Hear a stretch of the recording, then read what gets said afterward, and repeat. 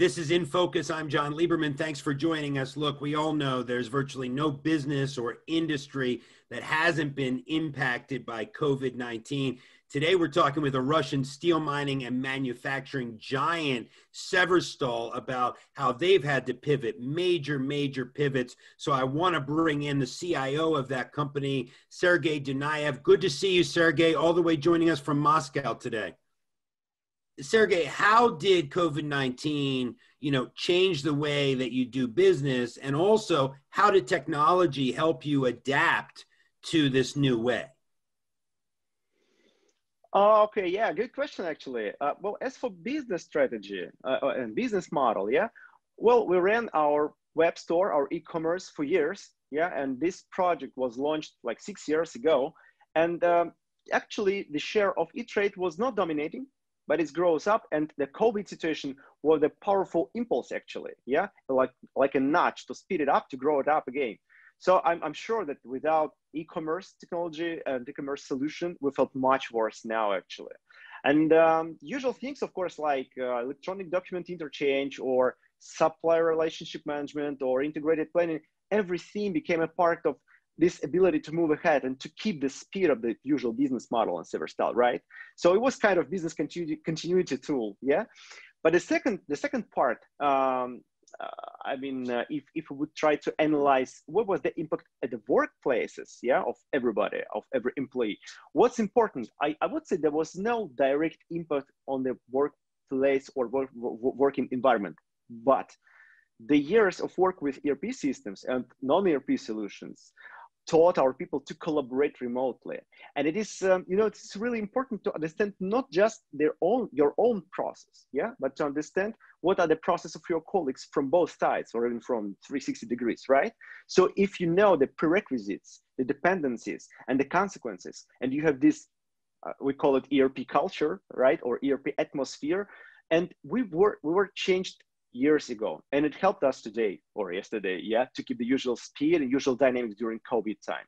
So again, it was not a huge change, but it was a powerful push to keep the speed of how we are moving ahead using different technologies and different solutions, right? Yeah, and that's a remarkable point that you can't just, you don't do it in a vacuum. You have to see how it impacts this, and this. That's super interesting. Talk a little bit more, Sergey, about the SAP solutions that you use and what the status of those is right now. Oh, well, we are, I would say, fully covered with SAP solutions. So we run our ERP system, last 9 years. We have more than 15 different productive solutions around ERP. We use Business Warehouse, we use self-BI tools. Well, we use a lot of them, actually. We try to calculate it somehow, like 99%, 95% of overall business process are somehow covered with SAP, right? But it's not, it's not SAP because of SAP, yeah? Of course, it was the kind of fundamental things established by ERP, and it was growing up with different solutions under specific business needs of Severstal. It was not a technological evolution itself, right? It was a business transformation which was powerfully supported by technological things. And before I let you go, let me just ask you this, kind of any lessons learned, what you could share with other CIOs, other business leaders about how to make it through such a disruptive event, because we know there's going to be another disruptive event at some point, no matter what it looks like. So what are some of your lessons learned or messages that you could share with the business community? Oh, yeah. Well, I think my message is not for CIOs only. Yeah, I would say it's probably could be used by any business leader. Yeah. So what I noticed that soft skills got even more important place than before, right? So I mean that controls and disciplines give the way to empathy, to reliance, yeah? And the call of duty, I would say, is now greater for employees than their labor contract clauses, right?